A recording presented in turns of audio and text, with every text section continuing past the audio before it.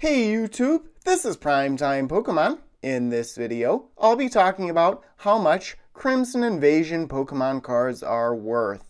In the description of this video, you'll find a link to the playlist I've created for these types of videos that I've done on my channel in the past. Also, in the description of this video, you'll find a link to my book, Pokemon Cards, the Unofficial Ultimate Collector's Guide. In my book, I give price ranges for all cards from base set through Guardians Rising. So this video will include several different sections. First off, I'll be providing some general information on the Crimson Invasion set.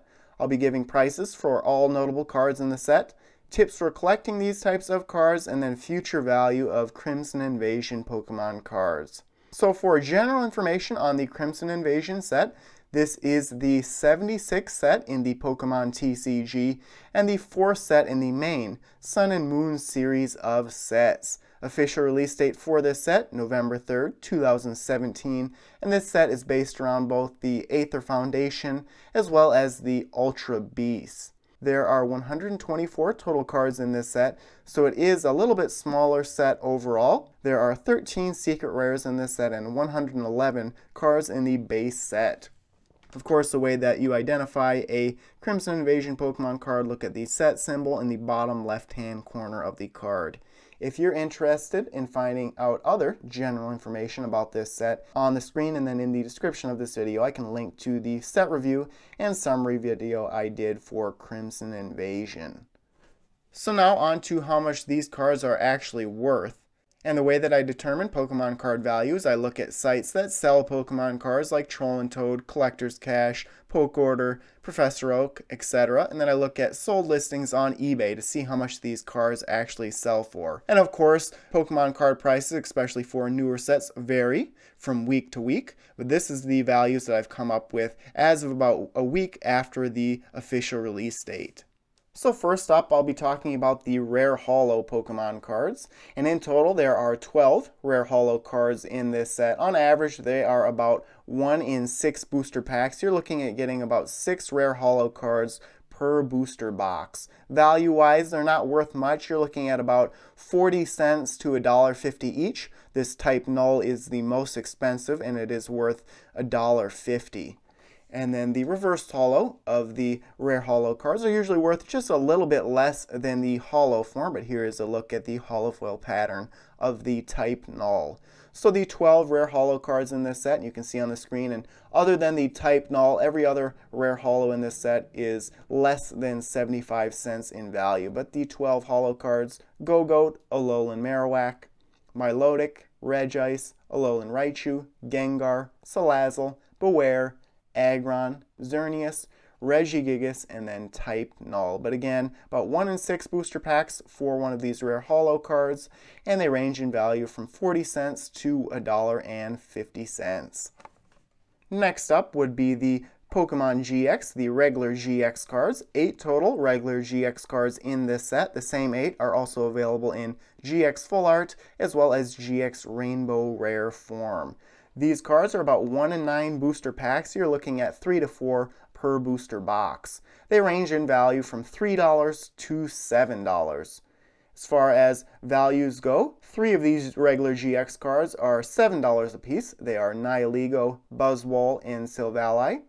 Kartana GX is worth $5. Guzzlord is worth $4, and then 3 GX cards are worth $3 a piece. They are Gyarados, Alolan Golem, and Alolan Executor.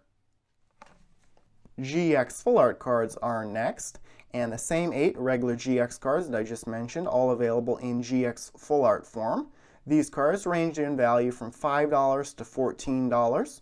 1 per booster box is what these cards on average are to pull from packs. Between Full Art Trainer cards and GX Full Art cards, you're looking at 1 to 2 per booster box. The Crimson Invasion booster boxes can vary widely, pull rate wise. In my Crimson Invasion booster box, I actually pulled 3 GX Full Art cards, 0 Full Art Trainers, and 0 Secret Rare cards. I've seen several Crimson Invasion booster box openings where people are only getting 3, maybe 4 Ultra Rares and Secret Rares combined total in their booster box. So value-wise, Silvally GX is worth $14, Buzzwole is worth $12, both Nihilego and Kartana are worth 11. Guzzlord and Alolan Executor are both worth 8. Gyarados is worth 7. And then Alolan Golem is worth $5. Full art trainer cards are next, and this set is a little bit smaller overall. Like I mentioned, only 3 full art trainer cards in this set. Again, like the GX full art cards, you're looking at 1 to 2 per booster box. 3 total in this set, and they range in value from $13 to $31. So the most valuable card in this set, and the most valuable full art trainer, is Lusamine. It's worth $31. Gladion, as I'm showing on screen, is worth $23, and then Olivia is worth $13. GX Rainbow Rare cards are next, and many call these GX Hyper Rare. The same 8 Pokemon that I've been mentioning consistently are also available in GX Rainbow Rare form. These are about 1 in 72 booster packs, so they're very tough to pull from packs. Value-wise, they range in value from $12 to $23. So value-wise, both Buzzwole and Silvally are worth $23 a piece. 3 Pokemon are worth $21. They would be Nihilego, Guzzlord, and Kartana. Gyarados is worth $16, and then both Alolan Golem and Alolan Executor are worth $12. And between GX, GX Full Art, and GX Rainbow Rare, if a card is worth a lot as a regular GX, it's going to be the most valuable GX Full Art, GX Rainbow Rare, etc. The final type of notable card I'll talk about in this video would be the Secret Rare Trainer and Energy cards.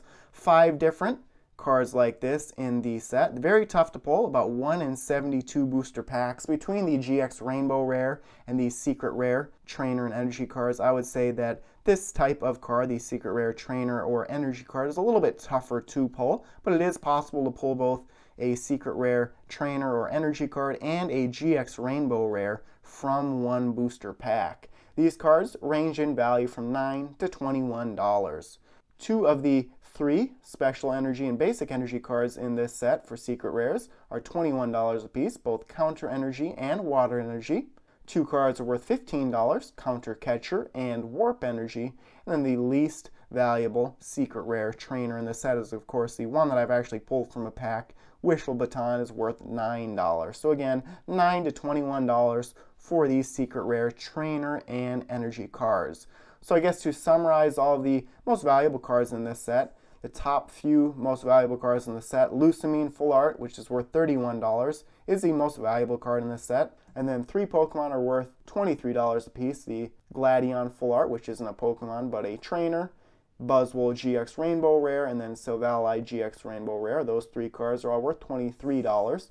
And then several cards from this set are all worth $21 a piece. They are Nihilego, Guzzlord, and Kartana for GX Rainbow Rare cards, and then Counter Energy and Water Energy for Secret Rares. All of those cards are worth $21 a piece. So now on to tips for collecting cards from this set.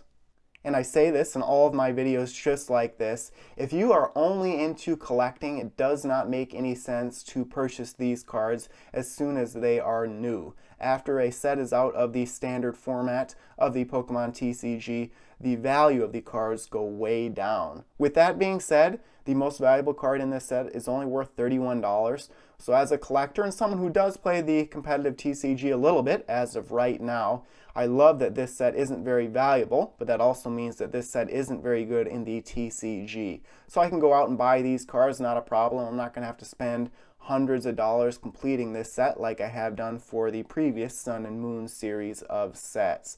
But for the foreseeable future, I can see these cards staying pretty steady. They may go down a little bit, and then if there's anything that comes out later in a future set that one of these cards in this set works well with, the price of that card may shoot up.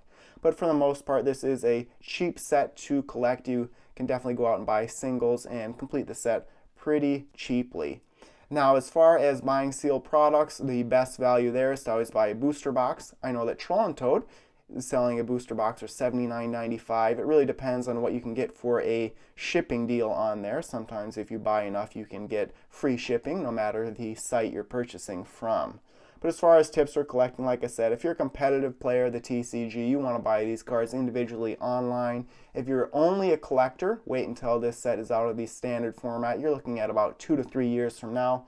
If you're a little mix of both, what I do personally is I buy a couple of booster boxes to open up on my channel and all of the newest sealed products with Crimson Invasion, open up all of that, and then purchase the remaining cards I have not pulled from packs and purchase those cards online. Now on to future value for this set. And in the future, these cards are all going to be somewhat valuable. What's going to happen is once this set goes out of the standard format, the prices of all cards are going to go down significantly. Then after about 5 to 10 years, it does take a while, all of the cards will start to increase in value. Now with this set, none of these cards are very good in the TCG. In my opinion, there's not really any great Pokemon in this set, popularity-wise. So I really can't see the cards in this set being a very good investment. I don't think anything's going to be super valuable in the distant future. The only thing I can say is that this is the first set to include the Ultra Beasts as GX cards, so that may be something that collectors seek out in the future. I know one person messaged me and said that this set is similar to, I believe it was Fates Collide, where there are some cool looking cards and cool looking Pokemon in the set, but for competitive purposes, this set is not very good. If you look at prices for Fates Collide, I believe the most valuable card in that set is only worth about $10. So overall, as a collector, this is going to be a cheap set to collect right away. Future value, not that high in this set, and for competitive TCG play, not that great of a set. It is a little bit smaller of a set, which I like, but I believe in Ultra Prism is the next set coming out in February. That will be a larger set like Burning Shadows, so there should be some better cards in there for the TCG. So there you have it. There's everything you need to know about prices for cards in the Crimson Invasion set. If you have any additional questions for me, please let me know in the comment section of this video. I do read through every single comment on all of my videos. So there you have it. Thanks everyone for watching. As always, before you go, check out all the links in the description of this video, including links to my blog, Facebook, and Twitter pages, and stay tuned for more videos. Thank you.